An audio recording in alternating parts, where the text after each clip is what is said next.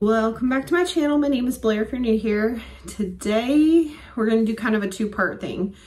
It's Saturday. I just got off work. It's about 3:30. We're going to make royal icing for decorating cookies, sugar cookies that is, and I'm going to decorate a good chunk of them today by myself, and then I'm taking down enough for me and my friend to decorate two together, like 2 trays.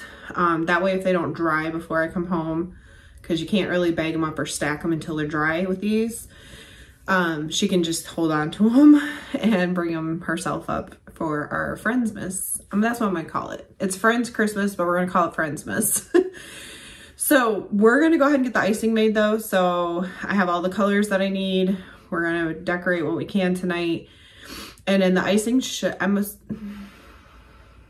this is an experiment. I don't normally do this. Usually I make the icing, decorate all the cookies in one day. But because our plan was to decorate together, I'm hoping they will be fine overnight. I put my icing in bottles and they have a little cap on them. I might take this off when I'm done for the day and put some saran wrap down and rinse the lids out so they don't get stuck in there, just to make sure they don't harden. Yeah, end up bad. So we're gonna see how this goes. Worst case, I'll make more icing in the morning if it looks like it's not gonna work. For this recipe, it was a Williams-Sonoma recipe. I would link it. I might be able to, I'm gonna try. I pulled this a long time ago and I've used it year after year and it's been my tried and true. However, I noticed when I tried to go back to the webpage from my Pinterest, they have altered the recipe and it's different than what I have saved. So I will try and link what I use, but basically it's powdered sugar, meringue powder, vanilla, warm water, and then your food coloring of choice. I'm making 6 colors. I'm gonna probably get the icing made, see where I'm at, because this can be very time consuming and wrist breaking.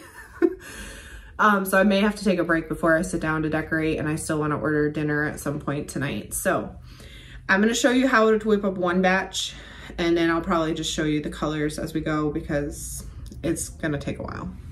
But let me grab a whisk and then we can start mixing up a batch. Okay, so I already got one set up. I'm doing a half batch in this bowl. I usually get the powdered sugar part set up.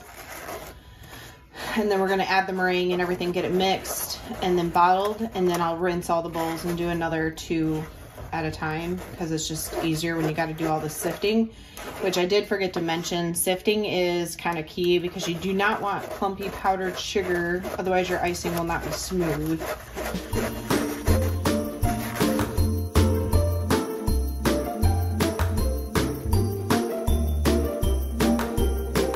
So meringue powder, I get mine from Wilton. I'm pretty sure I had to order it from their website direct the last year I needed this. So for vanilla, you need half. I'm gonna do probably 1 and then 2 in the big one. I mean, it's not gonna hurt, it's just gonna make it more vanilla-y in taste if you add more. Ooh, like that, for instance. Might add a smidge more. Okay, when you do this, you're gonna add 4 to 6 tablespoons. Now, there's not exactly a science or not an exact measurement because you got to keep an eye on the consistency. I'll show you a little closer up, but you basically want it to lay ribbons on itself. That's how you know. So I usually start with 4, especially in the big one, mix, and then I'll count. And you only want to set one of these up at a time. And make sure it's not like boiling hot water because the meringue powder is actually like egg whites, so you don't want, you know, too hot of water when you're mixing this. And you could use a KitchenAid mixer. I've just found it's easier to do it by hand. I know it hurts my hand when you do so many, but in the KitchenAid mixer you can't gauge the thickness or if you need to add water as easily as you can when you're doing it by hand.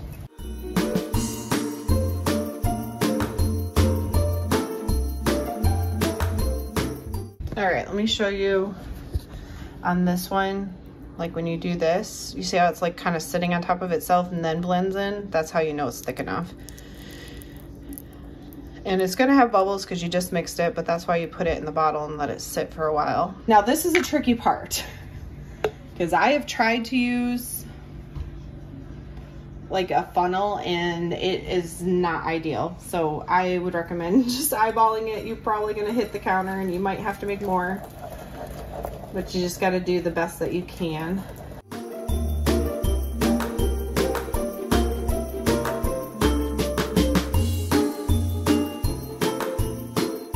I forgot to mention that when you get to this where you got your consistency right, this is where you would add your food coloring if you're doing colors. The first one was just supposed to be white anyway.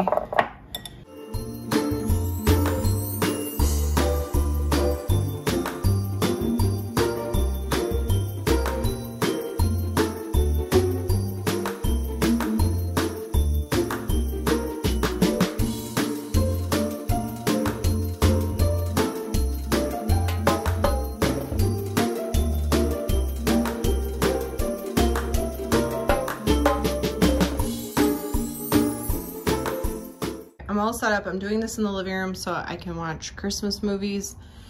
But basically I lay the cookies out on a cooling rack with tinfoil underneath, so if it drips, it's not making a mess everywhere. Have all my icings. I have toothpicks for helping spread it, and then a paper towel to clean off tips if I need to. But I'm gonna try and get this pan done, and then I'll probably order dinner here shortly. But I'm not gonna show a ton of this tonight because we are gonna do more tomorrow.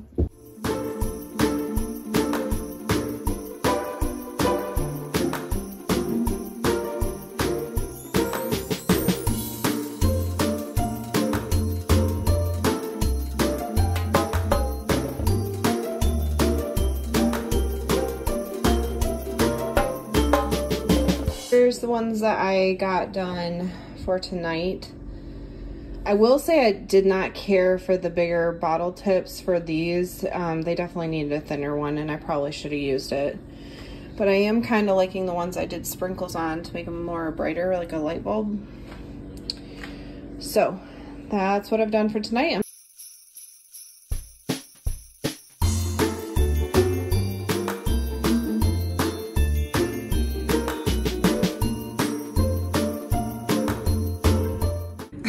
Good morning. You saw earlier I bagged up the cookies that I did.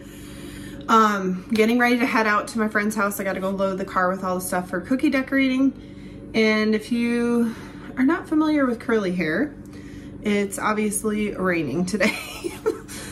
So we're gonna head down there. I got about an hour drive. Me and the dog are going. We're gonna have some fun today. I'll show you what we get into between cookie decorating, movies, and lights.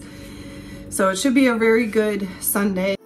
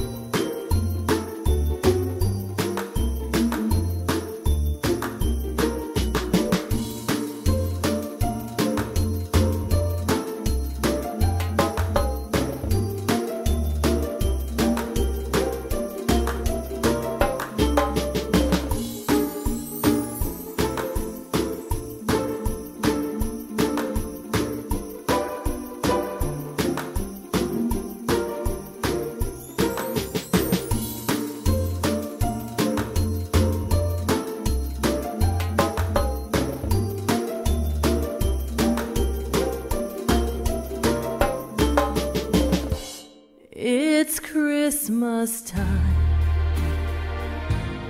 It's Christmas time. The season of peace is finally here.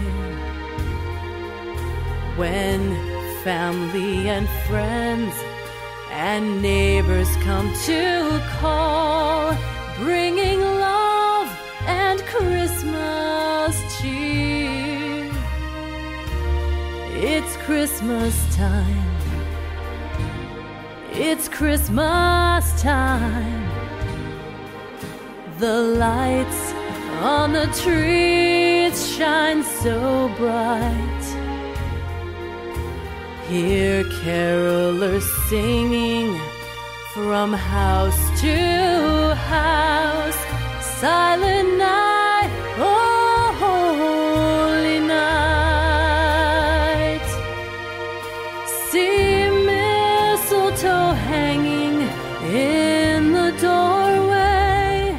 All right, we're heading out to go see the McAdenville Christmas lights, something she's been trying to get me to do for years, and we're finally going to do it.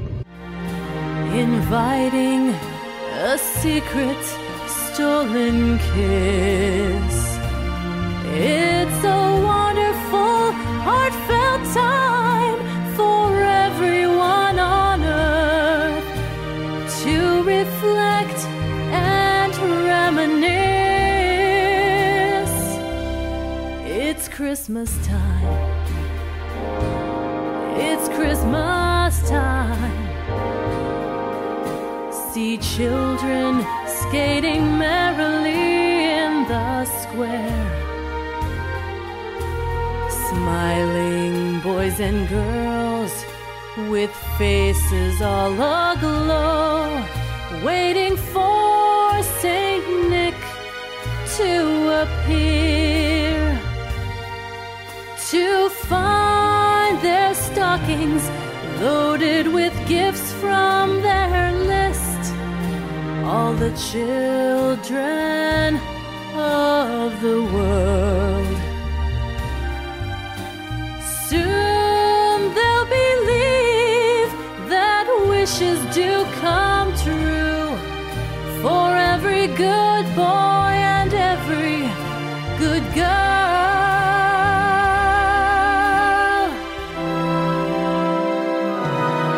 It's Christmas time. It's Christmas time. The happiest time of the year. It's the next morning.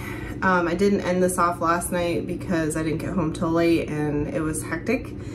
It definitely started storming and got really heavy rains and winds, and I had an hour drive home in the dark with that. So it was a lot of fun though. I enjoyed spending time with my friend, cookie decorating, shopping, the lights. That was all really fun. So I hope you enjoyed, and as always, I hope everybody has a blessed day. The joy